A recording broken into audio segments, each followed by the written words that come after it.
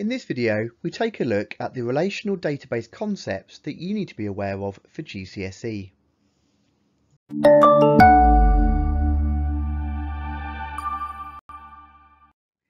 If you haven't watched our previous video, which was a databases introduction, go back and watch that first. On the screen now are the 5 relational database concepts that you need to be familiar with for the exam, and that's fields, records, tables, primary keys and foreign keys. Let's take a look at each of those now. So here on the screen we see 2 database tables, a world table and a continent table, and they all contain information, and we're going to use these to illustrate the different relational database concepts. The first is field.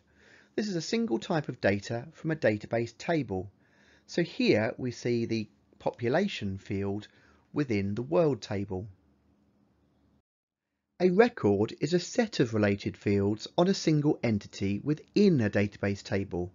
So here we see the Algeria record in the world table with all of its related fields of data such as area, population, etc. A table is a complete set of related records on the same topic or subject. So here we can see 2 separate tables, one containing all the records for the world and one containing all the records for the continents.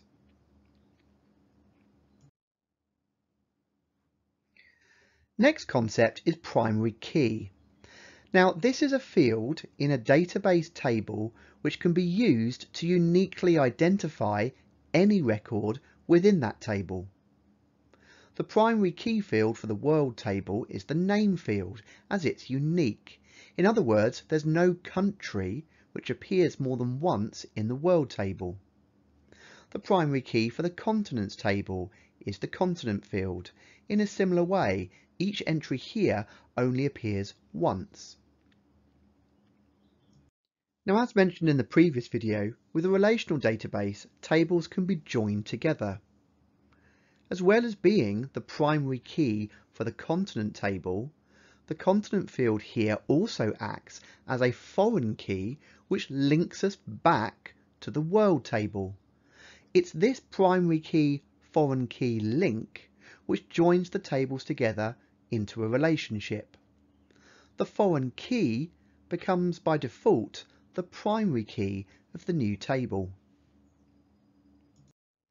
So we've just recapped here the 5 relational database concepts you need to be aware of. Pause the video and take some notes. So that's all you need to know for the GCSE specification. Well, if you'd like to know a little bit more about relational databases, then carry on. This will certainly link into databases at the A level if you're thinking of studying the course further.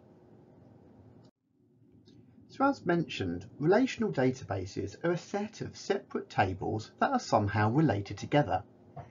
So here we have 3 separate tables, a table detailing details about students, a table outlining details of various courses they can study, and a table outlining various lectures that teach those courses. With relational databases, the relationships we create between the separate tables have specific notation and meaning. 2 tables can be linked together in one of 3 different relationships. We can have a one-to-one relationship, where one entry in one table has a single entry in the other table, and vice versa.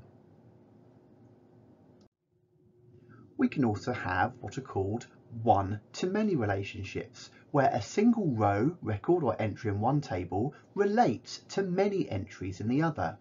So for example, I could say that a single teacher in the teachers table teaches many students in the student table. And there are also what is known as many-to-many relationships. So for example, I could argue that a student can take many courses, but also the other way, that many courses can relate to many students. These relationships and how they're drawn together are known as entity relationship diagrams, and that's what we've been seeing at the top of the screen. the lecturer, the courses and the students table and the relationships between them. Now, although a many-to-many relationship makes perfect sense in this situation, we have many students who can take many courses being taken by many students, we're not actually allowed this in a relational database. We would need to break this many-to-many relationship apart using a process known as database normalization. Now, this is far beyond the GCSE specification, but it's definitely something that you'll be studying at A level.